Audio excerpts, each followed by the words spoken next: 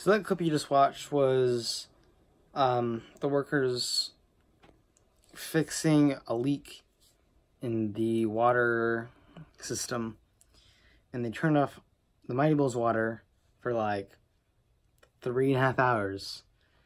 And it wasn't even during the time that they said they were doing it. It was later. So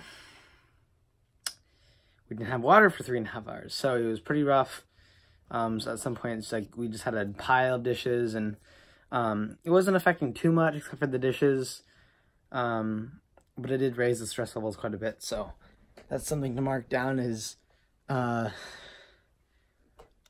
we didn't have water. We didn't have water? What? I don't speak good English. Today was also our second day of focus jazz, and that was fun, except stressful. Very stressful. Very stressful. Yeah. Bye-bye.